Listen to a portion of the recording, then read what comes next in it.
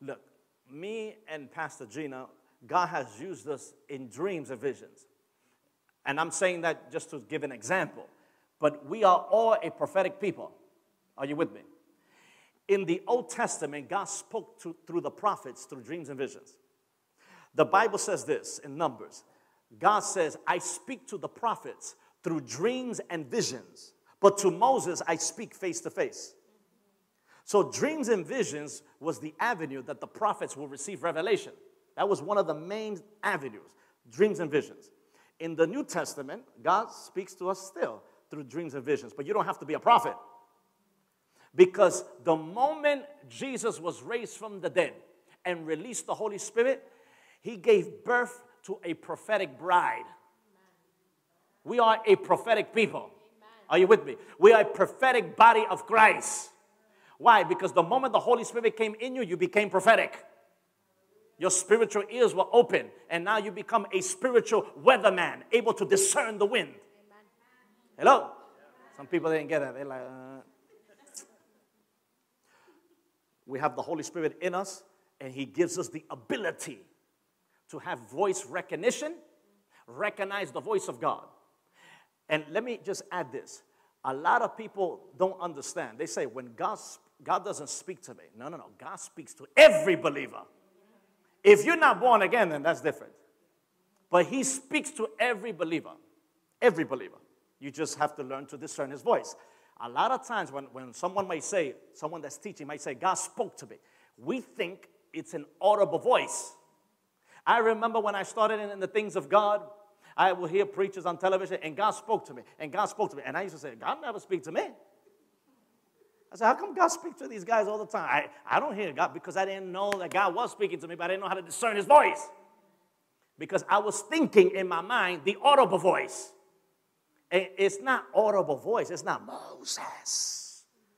Though God spoke to Moses in an audible voice at that time. It's not the audible voice we're looking for. It's the communication of God that we're looking for.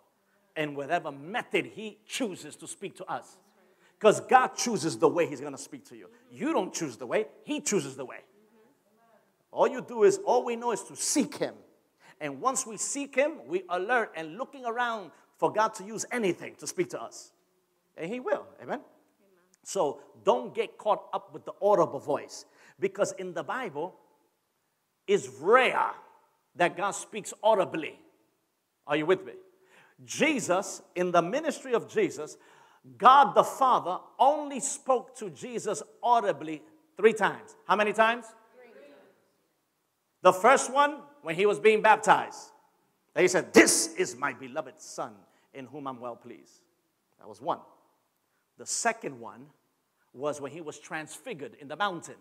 Remember, he took Peter, James, and John. Who did he take with him? And when he transfigured before them, the Bible says his clothes became like lightning. And they heard the audible voice that said, this is my beloved Son. Hear him. That was the second time. The third time was in the book of John, where Jesus was praying and telling them what was going to happen. And he said, Father, glorify your Son. And the audible voice came and said, I have both glorified it. God the Father spoke. So only 3 times in the New Testament did God the Father, that's written, that God the Father speak to Jesus audibly. Are you with me? A lot of times you read through Matthew, Mark, Luke, John, you read Jesus saying he perceived. It wasn't an audible voice. He perceived. John chapter 4, he says he needed to go through Samaria. You guys remember that story? Who was at Samaria? The woman at the what? The woman at the well. But the Bible says that Jesus needed to go through Samaria. Like he had to go. Who led him there? The Holy Ghost. It wasn't from an audible voice. He was being led by his spirit man. Are you with me? So that's how you and I are led in life.